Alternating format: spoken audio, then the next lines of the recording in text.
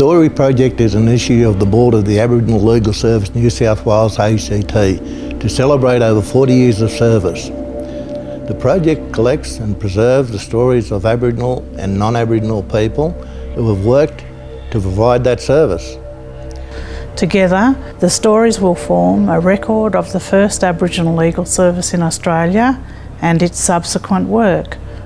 All interviews will be held securely in the Aboriginal and Torres Strait Islander Data Archive, creating a permanent source of knowledge for future generations.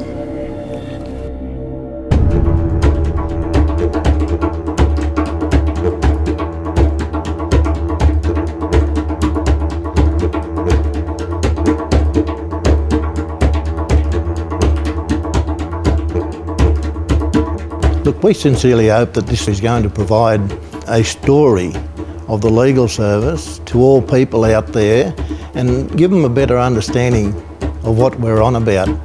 We do hope people will enjoy the story. We also hope that people will learn of the real struggles that we have had to encounter as Aboriginal people. It was about taking control. It was about us having enough of not having equality in our own country. And what further made that fire in the belly even, burn to the extreme was the harsh treatment that Aboriginal people were receiving, at the hands of the police. You had stories of the notorious 21 Division, long since gone, but a kind of a flying squad which would habitually take off their badges and engage in a wholesale assault on people in somewhere like the Empress Hotel in Regent Street, Redfern. Oh, and the other person, of course, perhaps even more important than Chico, was Mum Shirl. Oh, absolutely. The role she played in Redfern is almost hard to imagine. She was such an anchor. A self-taught general. Some solicitors could see what was happening within the court. Some, people were getting just sent down for nothing. And we said, we don't care if we win the case or lose the case, it's that you go in there and you fight hard. I was always taught from growing up. You get in, you do your work. Do what you have to do to keep the service going, because the service is not for us, it's for the people out there, for our people. And we want to give them the best we can.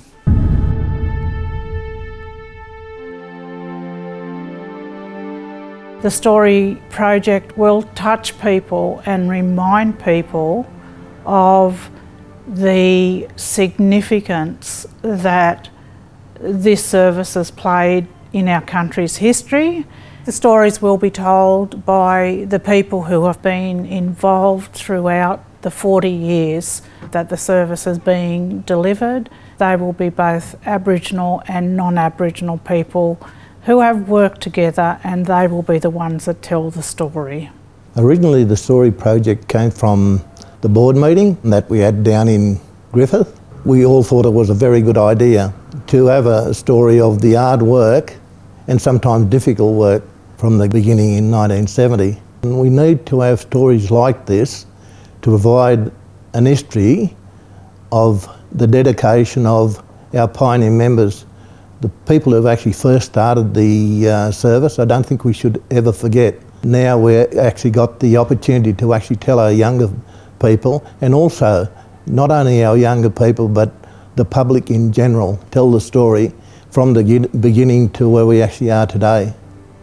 My hope for the Story Project is that it will tell of people's experiences and their journeys with the legal service.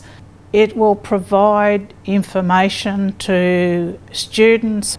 It will also tell an important part of a journey of justice for Aboriginal people.